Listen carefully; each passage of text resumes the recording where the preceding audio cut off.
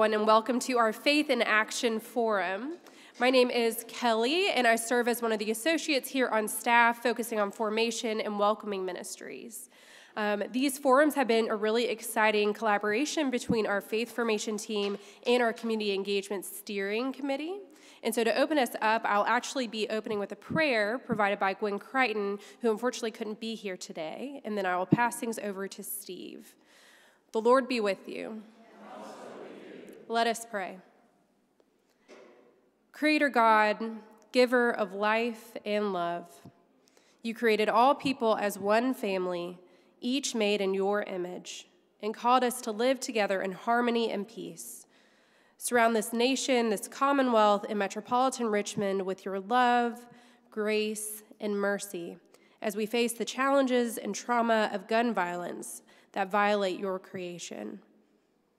Bind up the wounds of all who suffer from and perpetrate gun violence, those injured, maimed, and disfigured, those who have lost their freedom and lives, those left alone and grieving. Comfort the brokenhearted, impart courage to the hearts of those who feel helpless. Empower us to take life-giving actions and justice.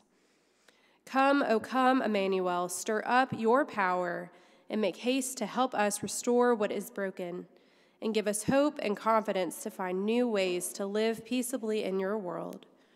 Through Jesus Christ's name, amen. And now I will pass things over to Steve Otto, who is on the Community Engagement Steering Committee. Hi, everybody. It's great to see everybody here this morning with this time of year and the weather and all of that. Thank you for coming. I'm Steve Otto on the Community Engagement Steering Committee. I see some friends from our Racial Justice and Healing group here, and I've been working with the Faith in Action group to put this together with our guests today. I want to do two business things before we turn it over to them. If you haven't signed in with the sign-in sheet, there's one at the back, there's one at the front. The Faith in Action group really appreciates that. And then I want to draw your attention to the program on your table. This has been carefully designed so that if you tear at the perforation, you can seize the opportunity to fill out an evaluation of this session and this Faith in Action series. And also, if you have any resources regarding gun violence that are important to you or have been meaningful to you, we'd like you to take this opportunity to jot them down. If you bring that piece of paper up to the front, I'd be happy to collect it. We can make those resources available to everyone. So that's how the program works. Rip it in half, and we have to thank our communications staff for that extra work. So gun violence, communities across the country are struggling with this and trying different approaches.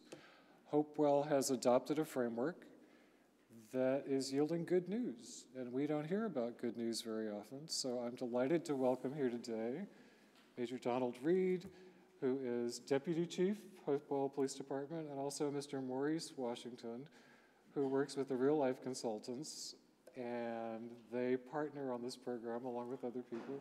Major Reed is going to start us off with an overview using PowerPoint, and I turn it over to you. I'm going to be the guy hitting the button, so if you wonder what I'm doing, I'm hitting next.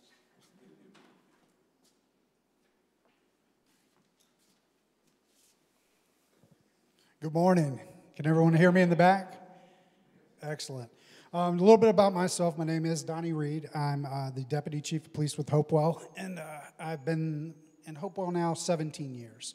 I've worked narcotics, investigations, patrol, special investigations, and then just kind of went through the ranks to where I currently work as Deputy Chief. But I've been in that area my entire life. I currently reside in Prince George.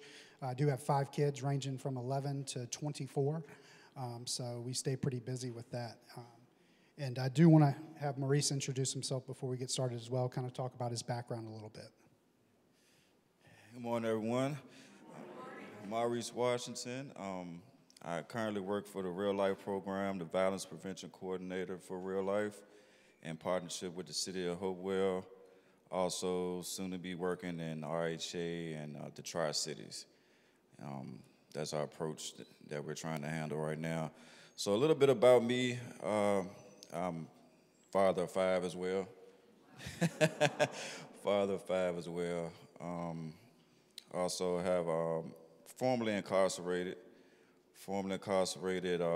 Also somebody that's in recovery, been in recovery for 5 years, and that's how I got introduced to the Real Life program. We have 12 recovery houses in the city of Richmond, and that's 11 male houses and 1 female house. So we accept people coming from incarceration, people suffering from homelessness as well, and people that's battling addiction. So we give them homes, help them with jobs. They go through intensive courses in order to help change their ways of thinking. And I'm a graduate of that program as well. So I was introduced to the program, graduated. It took about 6 months to graduate. Became a house manager of the program, and a house manager is someone that managed one of the houses.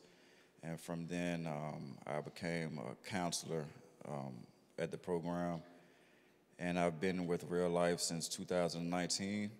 So going on 5 years, 4 years? I lose count, but yeah. Oh, thank you. Appreciate that. And we got called to this work about a year ago now. We started really learning more about gun violence. The director of the program wanted to get involved in gun violence, and we was introduced to GVI, which is Group Violence Intervention. It's the #1 crime reduction strategy in the country. So we wanted to learn more, and we ended up trying to bring it to Richmond, and we ended up getting the funding and everything to come to Richmond, but some things happened, and we ended up, not coming here, but we're still working on that part. But Hopewell gladly seen the program and wanted us to come there, and we did. So we've been working in Hopewell ever since then. I've been through numerous trainings as far as for trauma, gun violence, recovery. I can't name all the trainings I've been in, but been a lot of trainings in order to do this work.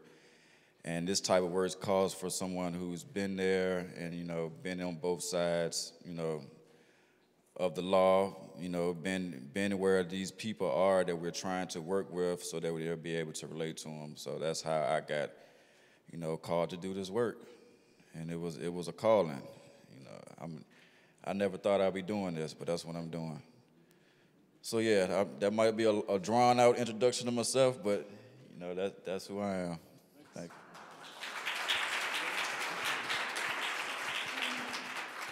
So GVI is programming that works to reduce homicide and gun violence. It minimizes harm to a community by focusing on deterrence rather than enforcement. The key word there is deterrence. We will never arrest our way out of a crime increase, okay? So we've had to learn and shift gears along the way to take on a different mindset and focus on meaningful relationships and partnerships to help us be successful in reducing violence overall and reducing the fear of crime in our jurisdiction. But this works in any jurisdiction, okay? Hopewell is not a one-off. A lot of cities are seeing these types of increases that we kind of experienced in 2022. And what that is it's community members with a moral authority over group members that deliver a credible moral message against violence. Maurice and his partners, they have the credibility that we do not have as an officer. We are perceived as those enforcement figures. We're often seen in the light of, we're here to arrest a family member. We're here to enforce a law that has been broken.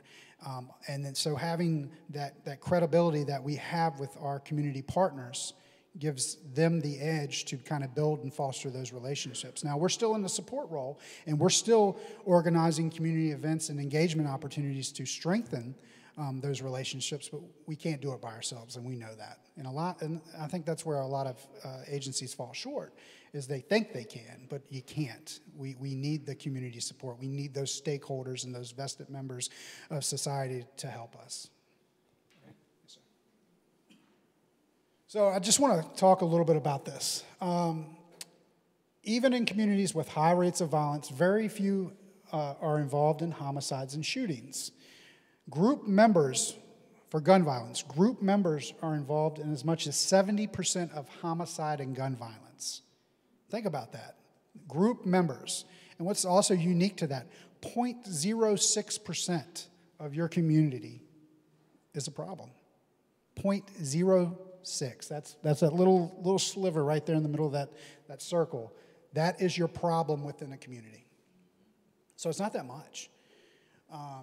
So that's kind of where you've got to start thinking and where you've got to target, where we've got to target that population. And those are the individuals that are most likely to shoot or be shot. And those are the ones we want to reach. When I say target, it's not target to arrest. It's target to bring them out of that lifestyle, to save their lives, to give them other opportunities and other resources that we'll talk about along the way. Yes, ma'am. I'm gonna touch on that just next. Yes, ma'am. I figured that was going to be a question, so I think it might be the next slide. So the term group refers to any social network whose members commit violent crimes together. All right. This can include anything from chapters of organized national gangs or loose neighborhood crews. Other names that associate with a group is gangs, posses, sets, crews, or blocks. So a lot of what we deal with in Hopewell are more of a neighborhood group or an area grouping. Some do have ties to some national gang organizations, but they're not as structured. And when you're getting into that nationally recognized gang, they have a hierarchy, but these neighborhood crews, they really don't. They really don't have direction. They don't have a code to follow. They don't have a set of rules. So it makes them a little more dangerous, It makes them a little more dangerous. At least with the national style gangs, they're given orders. If they don't follow those orders, they're held accountable for it. Is that right? Absolutely not. It's actually kind of scary. But so what we're dealing with are individuals that are a little more reckless in that regard. So, yes, sir. So how this all began was in 2022, we had approximately a 76% increase in violent crime in the city of Hopewell. 11 square miles, 23,000 residents, we had 76% increase in crime, violent crime. Our homicides were through the roof. We were pouring resources at it. We were increasing our enforcement efforts. We had federal assistance. We had state assistance helping us patrol the streets, high visibility. We just weren't making any progress. And it was obvious that we had group violence taking place. A lot of our shootings were retaliatory. Whether the initial incident occurred in the city of Petersburg or not, they were coming into Hopewell with that. And it was scary. I mean, our community was rightfully upset, so we had to shift gears. Delegate Carrie Corner had known about Real Life and their efforts in Richmond and GVI. We were familiar with GVI. We were actually researching the program, and we were creating some plans to unroll that in our community when Delegate Corner introduced us to Dr. Scarborough from Real Life, and that's how we met Maurice and that team. And 6 months, so January we started our process, a 6-month process to implement Project SAFE. Project SAFE is Safe, Alive, and Free. That's what our program is called in the city of Hopewell. Project SAFE, Safe, Alive, and Free. And so that 6-month process was pretty tedious. We spent a lot of time together building that relationship and getting other stakeholders involved to unroll in June of 2023. And so we're going to get a little bit through this, and then we're going to kind of field some questions regarding this so we can kind of fill in some gaps. Because death by PowerPoint, we don't want that, right? So our process was developing the framework, the vision, those relationships, and those partnerships, getting us all in the same room. We then got involved with the National Network for Safe Communities. They did all our trainings. They flew in from different areas throughout the country. We took part in what they call GVI University. It wasn't just police, it was community members, it was community resilience. We had so many different factors in these trainings that took place so we could all get a better understanding of how the program worked. One of our biggest obstacles internally in our agency was educating our officers and giving them the correct vision, because when you're dealing with police officers that don't understand that community inference. They don't initially want to take a softer approach. But when nothing else works, you've got to shift gears. You've got to make that change. You've got to put forth the effort. So that was probably internally our biggest struggle, but we were able to kind of get that buy-in through the education piece and get them on board. We then created our executive board, which is Delegate Carrie Corner, myself, Dr. Scarborough from Real Life, two city council members, various stakeholders in the community, John Randolph Foundation. We created a board that could oversee the programming and kind of how we rolled this out. And then we did extensive training. We did community resilience training, and Maurice can kind of talk more to that. And then we got into what we're going to kind of field some questions and explain a little bit more about is our weekly shooting review meetings and our custom notifications. So I thought it might be really interesting for people to have you, thanks for that background, by the way, it's really helpful to get the context. I thought it would be interesting for people to learn about the process you guys go through at a kind of granular level, starting with these weekly review meetings. The police know who these group members are. They are aware of the activities around emerging threats. How does this work when you have these weekly meetings? So basically, each week we meet with, it's me, myself, and Hopewell, the police department. Also, Prince George is starting to join, and Petersburg is starting to join. We have Chesterfield that gets on as well. The AG's office, probation, the head of the school security just started, the principal of the school down there. So everyone pretty much that's basically at the table who will know some of these people that we're working with and knows what's going on, or that could help with what's going on. So we have everyone in the Zoom meeting, and then we, Hopewell, they talk about any shootings in the past week. So if there was an incident, we talk about the incident, and we see if it's group related, and it might be something that's retaliatory. So if we identify something that's retaliatory, something that we needed, that we feel that it would be effective if we went to go speak to them on the real life side, the community side, and then we activate and then we do that. If we see something that seems to be enforcement, then the law enforcement acts on that part, and that's the basis of it. You know, if we identify some people, we go into the custom notification. We see if we need to custom anybody.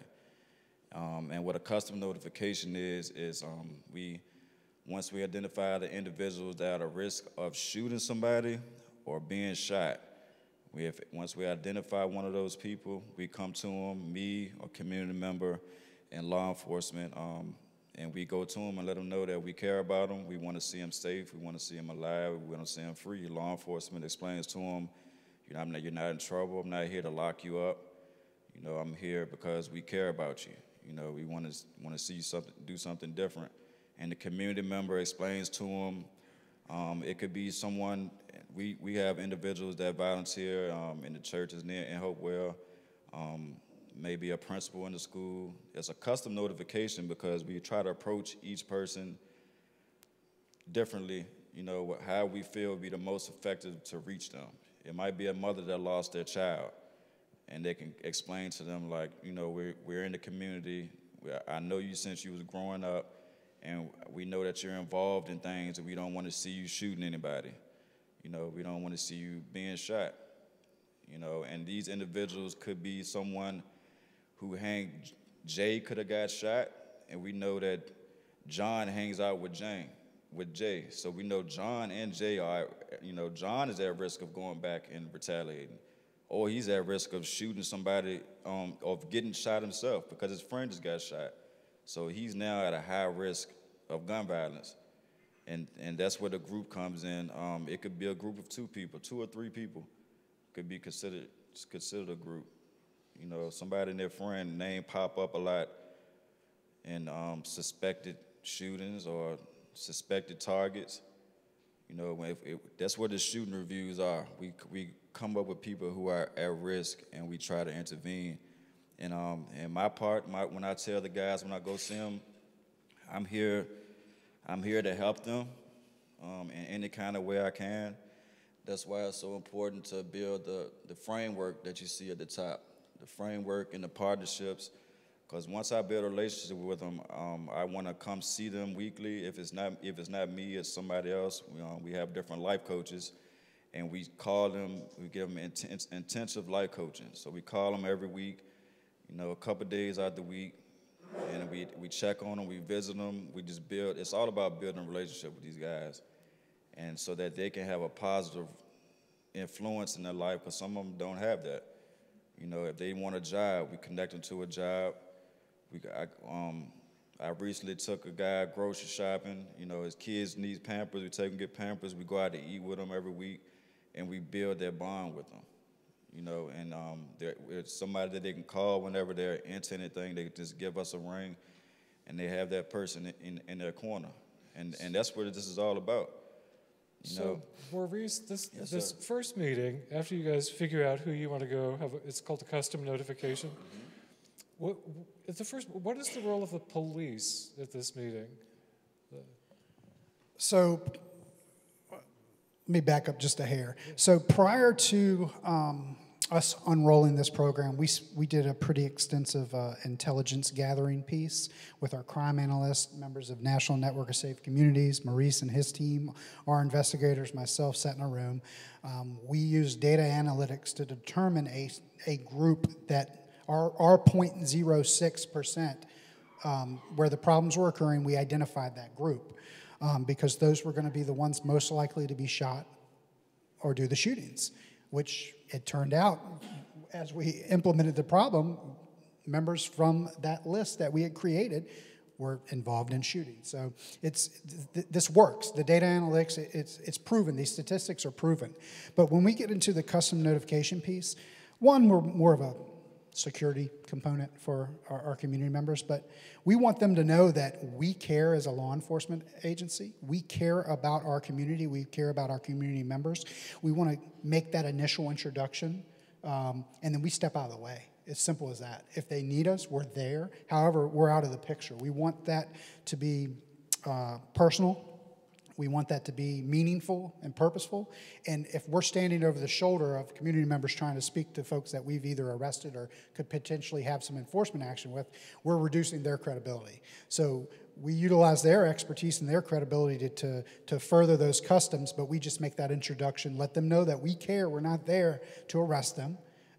We will if we have to. He talked about the enforcement piece. There is an enforcement component there if the behavior continues or it reaches an element where we need to step in.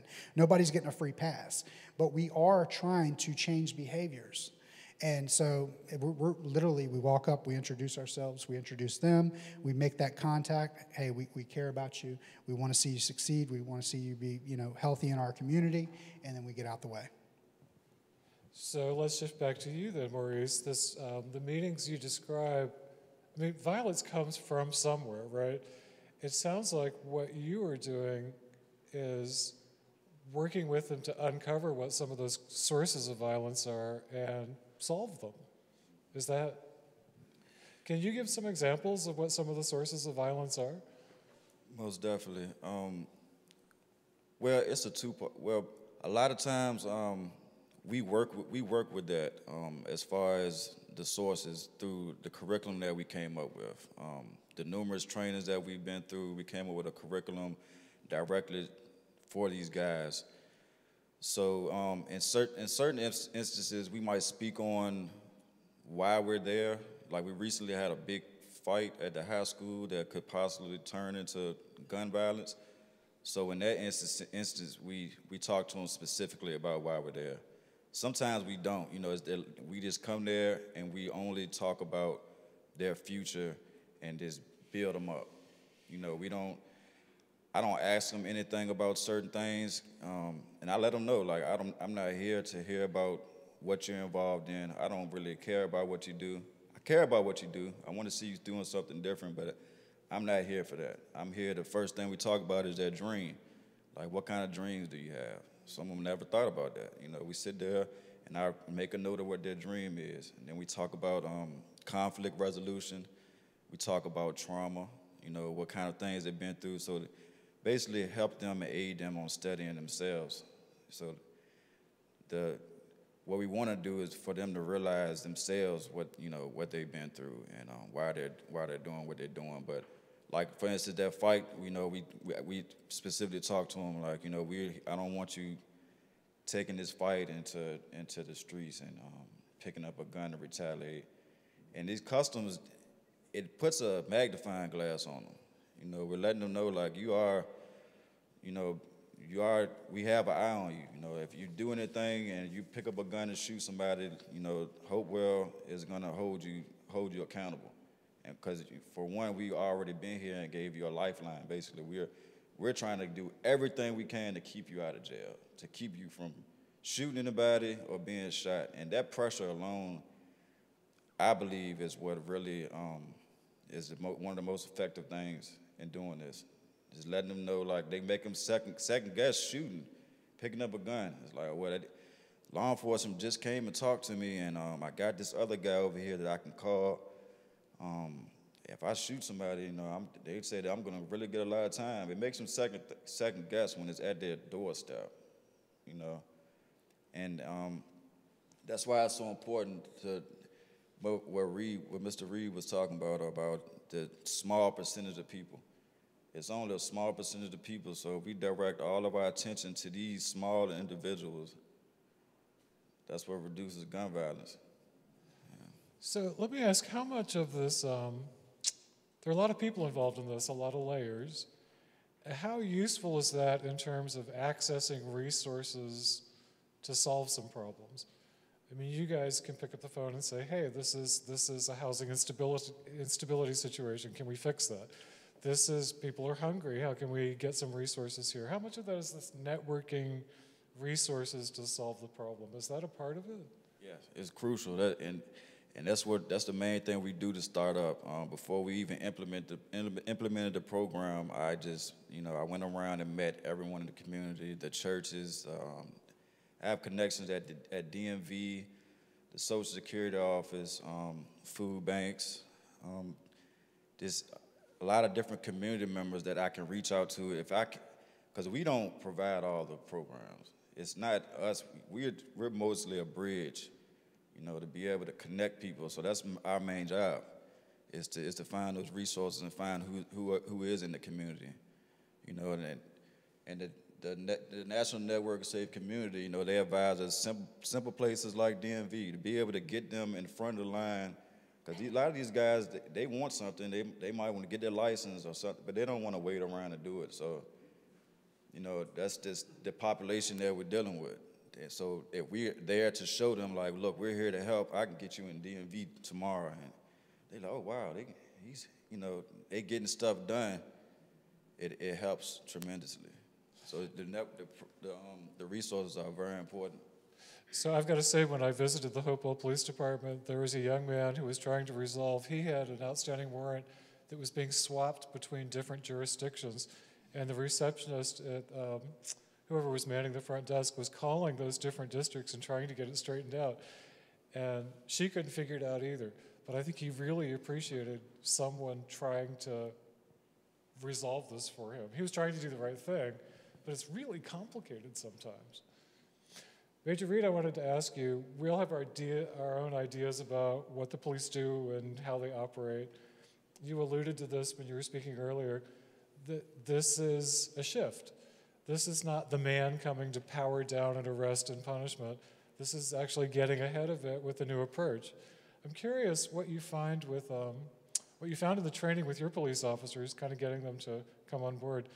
And what you hear from other police officers in other districts, are they on board? Are they resistant? What do you think? So I wouldn't say they're on board or resistant. I don't think they're educated. I don't think they understand the meaning behind the programming. It's often hard for law enforcement agencies, especially an agency head, saying, I'm defeated, I need help, you know, because that kind of, it goes upon everything we were trained to early on in our careers. However, there has been a shift in law enforcement. As we've seen over the Of course, the last few years, the murder of George Floyd, those things did damage. And communities where agencies don't focus on that community and those relationships, they suffered.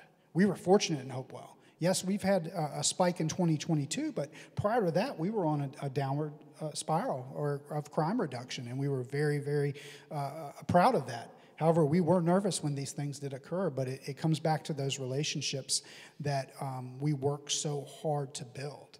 You know, when I hire an officer, I explain to them, I'm hiring you as a community police officer. That's your job. Your job is to build relationships with the area you police. I want you to know the business owners. I want you to know the churches. I want you to know the residents. So when you respond to those calls for service, they know you by name. You know, one thing we changed in our policy is traffic stops. I expect you to introduce yourself on a traffic stop. I don't care what the infraction is. When you walk up to the window, you're a person. You're not a police officer. You are a person, and I want you to introduce yourself. That goes a long ways. I've been doing it for years because I would rather interact with somebody who's upset and introduce myself and just squash that, break the ice immediately, and show that I'm just a human just like they are, and it just is a better outcome. So small steps like that increases our opportunities, but engagement, we created a barbecue series, and that's how we got Maurice and their team to be introduced to our community.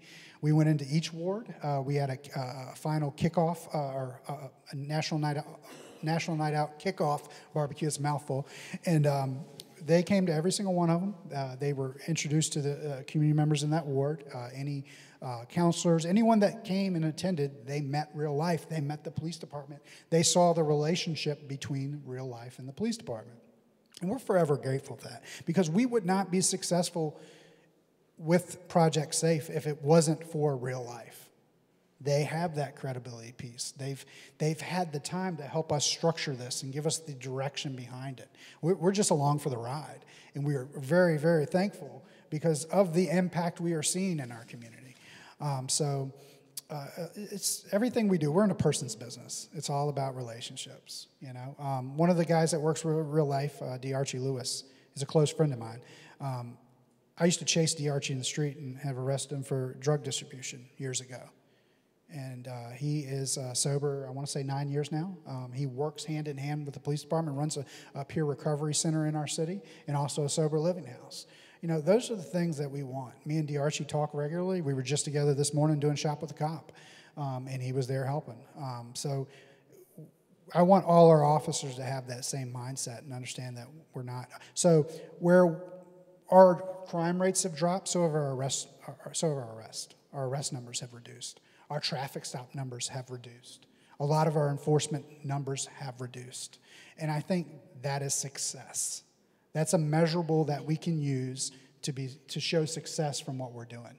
Project Safe has been instrumental in crime reduction, and we'll talk about some stats here shortly regarding that piece. But I think the police officers now becoming educated onto what we're trying to do and how we're building those relationships and seeing the success come from that, you know, it's great. So I always wish we had 1 million more minutes of time, but I do want to ask, St. Paul's is a faith community, and many people at St. Paul's feel called to help reduce gun violence. You mentioned churches earlier. What is the role of people of faith or churches as institutions in this framework? Do you see a place for them? Absolutely. So, and you want to talk on community resilience at all? Okay. So part of that will be community resilience, but also we utilize our faith-based community as a resource.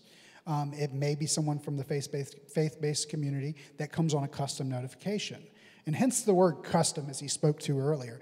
Each notification is different. It has to be personalized. So if it is a member of congregation, we may have the pastor or someone that's bought in come and do that custom notification with to help that introduction and create that credibility for Real Life to move it forward. So there's definitely quite a bit of role for the churches, and especially in our community resilience piece that we add into this. Yeah, and it's important for the congregation to know exactly what's going on, because someone in the congregation might can offer one of the guys a job or have another resource that they could use. You know, But other than that, like Reed mentioned, the custom notifications are great for that, and the resilience team. So the resilience team is our second part that we have, and they're called resilience ambassadors. They're individuals that go out whenever there's a shooting in the neighborhood. So if someone is shot, or someone, if someone is killed, or it might be a shooting to a house, we go into that neighborhood and we go directly to their house and we knock on all the doors in the vicinity. And we just come and let them know that we care. If someone died, we tell them we're sorry about the loss in the community and that we care.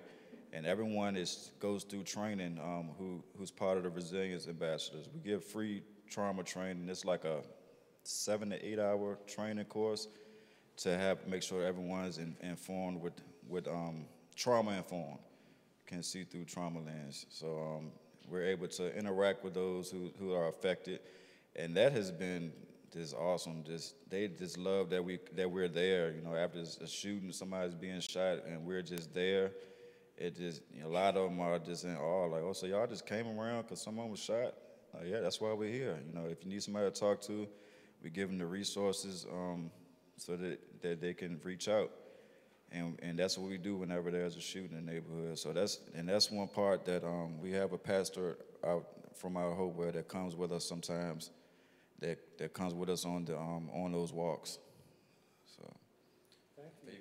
You have some stats, and then I want to get some questions from the audience. How about if I set up your slide? Yeah, please do. And regarding the peace walks that our community resilience ambassadors do, we also have a foundation in the department. We call it a neighborhood reset. So not only are they meeting with us face-to-face, they're meeting with our resilience ambassadors. So they're getting quite a bit of attention over the course of the next week to 2 weeks after a traumatic incident does occur in their neighborhood.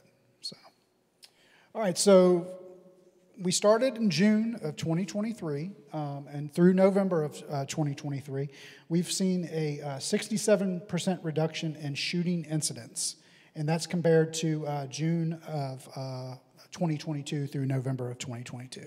So since the institution of Project Safe, 67% reduction in that gun violence piece.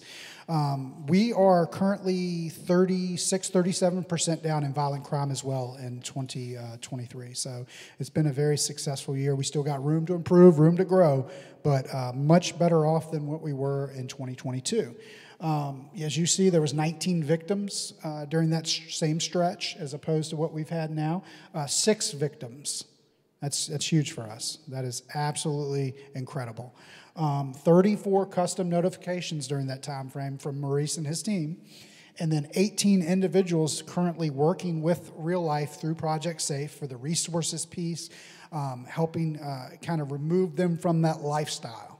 And I think that's major. 18 of 34 is pretty impressive. And then as we talked about the peace walks, our community resilience ambassadors have visited 915 homes in the course of those several months that we've been running Project Safe. And then kind of to talk a little bit further about what we're working on now. You heard him talk about our shooting reviews. We had Chesterfield, Prince George, Petersburg now involved. Our goal is to spread Project Safe, group violence intervention, into the Tri-Cities. They've already got them in Richmond housing here, but in our general area, the affected area for us, where a lot of what we see, there's no boundaries for crime. Petersburg and Hopewell share a lot of same issues. Now that they're at the table, we're hoping that we can incorporate the Project Safe fully into their jurisdictions. And that way they can reap some of the same rewards. And we've gotten a lot of support so far from them regarding this. So this could be huge for the Tri-Cities. We could see some big things happening in 2024. Additionally, we're working on a location for them in Hopewell to be housed, so they can bring folks indoors into their building. It may have a rec room. It may have a game room for kids. We're trying to get that piece set up as well, so they kind of have a home base to work out of, and they're not running back and forth to Richmond. So, you said you'll take questions? Yes, please. I would. Who has a question? I'll bring the microphone to you. 1, 2. On the resiliency piece, what you've described and the interactions, continuing interactions you've described, it sounds like to me that's a life coach, that's a long-term process. Do you have a specific term limit for someone to be involved in the program?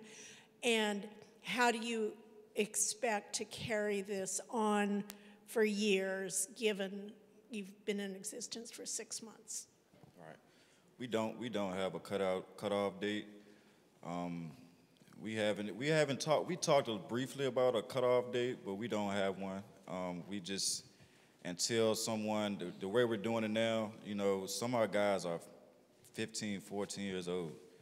You know, suspected shooters or at risk of gun violence or been shot that we're working with, and we don't foresee not, you know, cutting them off anytime soon. So the long term. Where does your funding come from? We have funding from DCJS as well as, I can't answer that. You might can answer that. State and federal grant funding. Nothing's come from our municipalities. Everything's been funded through the Department of Criminal Justice, Department of Justice. We had another question from a member of the committee about the initial funding outlay versus the long-term cost of doing nothing. You know, prevention versus paying later. What do you think about that? So right now, this is kind of at the forefront statewide and obviously nationally. The Attorney General's office just got additional grant funding. I want to say upward of $9 million. So each year there is a gun violence or community intervention style grant programming that comes out that we continue to apply for, as well as from the nonprofit side. DCJS typically does one for sworn and one for nonprofit. They apply as well. So right now we have no funding that's come from the city of Hopewell or out of Real Life's pocket for this. It's all been from the grants, and for the foreseeable future that will be the case. And you talked about the longevity of the program itself. That was one of our main talking points when we were kind of kicking around the creation of this. And that's why the executive board was put in place, is to ensure that long after I'm gone, and long after, you know, Lieutenant Allen, who is kind of our person, our point of contact for Real Life, is gone, that this program is still in place. So that is built. So, and I think one of the steps we're going to utilize with that is we'll probably do an annual training regarding that to get the people that are coming up the ladder on our end through that. We haven't built that piece into yet or brought National Network back in for that, but yes, we're the framework, the foundation was built for longevity, because if this goes away, I guarantee you we'd see a dramatic increase. Everything that we worked so hard to reduce, we would see increased. So that's obviously a goal of ours. And on that note too, another longevity piece. These guys we working with, you can see these 18 guys that we working with out there.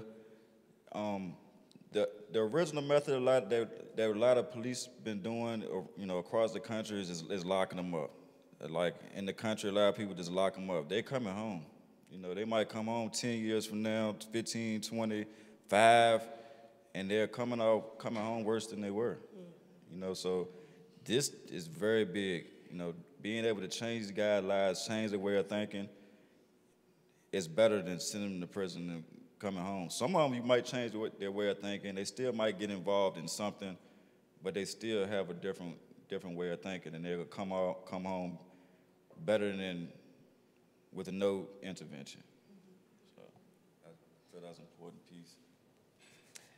Hi, I'm Angela Lockridge, and I'm actually an educator in Henrico County Public Schools. And so I have two questions, because this is very personal for me. Every year I've been teaching, I've lost at least one student that I've taught to gun violence of some form. So I'm interested in, again, two questions. One, please tell me that there has been some talks in between, you know, Henrico County Yes. Thank you. I met with the and- city council, everybody up there. Okay, so there is hope. Okay, thank you. And secondly, are you seeing the ages of either gun violence victims or those who commit gun violence getting younger, or what is the average age? Yes, I will tell you from 21 to 22, where we were seeing that 19 to 23 year range was from 13 to 17. So a part of, yes, horrible.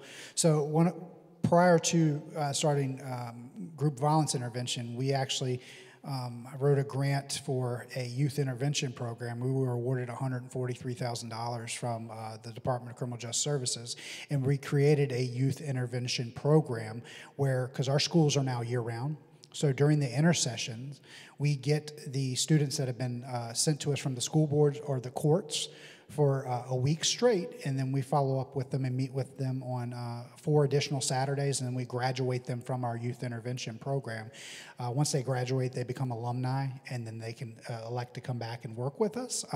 We've also had some job force assistance where we were able to get some of our youth some jobs, and we have seen great success from that. I want to say about 90% of our school recommendations have not reoffended in school, have not been suspended or not. It's not a scared straight program. We're taking these children to Kings Dominion and Busch Gardens. We're buying them bikes and riding the Capitol Trail. We're taking them to a funeral home. We're taking them to the jail. We're showing them consequences and death and jail. But we're building relationships with them. That program is not a police program. It's a community program. We actually have a community member that is our program coordinator. So that's another kind of step we had to take once we started seeing the reduction in age, when we started seeing some more of our youth. I will tell you, one of the children that I was closest to, Cam, in our second session, he just committed a murder in Prince George County. We were following up with him. I'd go visit him at school. If he would have some issues, they would call me directly. His mom would call me directly. He just committed a murder in Prince George County, and it's tough. It is absolutely tough. So we're not going to win them all. We're not going to win them all, but it's not going to deter us. It's not going to stop us from developing different strategies and taking a different approach. So we've reached our bewitching hour. I'm sorry. I think you can catch them on the way out. I don't mind if you want to get the last question, or if anybody's got a... We have something else Okay. at 12:30. Right. I want to let everybody know to mark your calendars. The next event in the Faith in Action series is Sunday, January 21st. This will be about criminal justice reform. Sean Wineka is putting that together. And probably someone from the governor's office, and certainly someone from No Left Turns, which some of you are familiar with. Thank you both so much. I promise...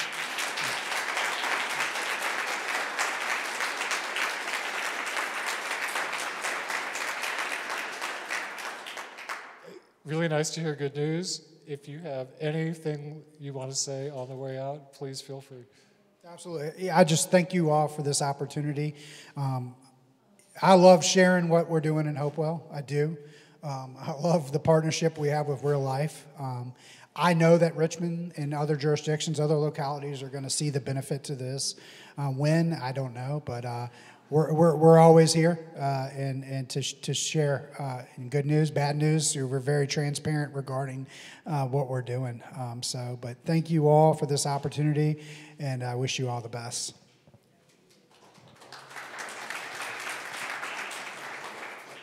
Thank you, guys.